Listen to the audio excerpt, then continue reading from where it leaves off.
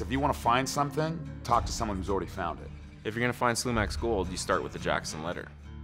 The story goes, after finding Slumach's gold source, Jackson was weighed down with too much gold to carry out. So he buried what he couldn't transport, not knowing it would be his last expedition. Nowadays, that'd have been 100,000 plus to walk out of there on his backpack.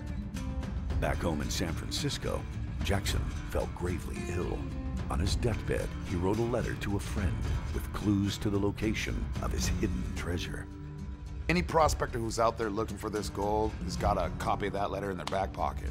That's the reason they're out there in the first place. I buried part of the gold at the foot of a large tent-shaped rock.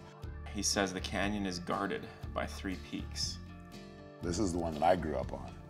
The letter has been reprinted in a number of books, but I've never actually seen a handwritten version. Someone changed words in there. Someone redacted information. We need the original. 1947, lost mine hunted 25 years. Painter soon will try again. Who's this painter? Cyril Walters, a sign painter. I mean, it says here a copy of that letter came into Cyril Walters' hands in 1922. What? This newspaper predates the version I have by decades. This could be an original copy of the Jackson letter. It's a golden glint you see in the eyes of this quartet of Vancouver sign painters. All are treasure hunters, inspired by Cyril Walters. Bam! And there's 4 of them. I mean, 1 out of 4 of these guys Has someone that would know something. The article claims that this man and his friends have an actual original copy of the Jackson letter. Now we can get these guys, we can find their relatives. Like, somebody's got to have something.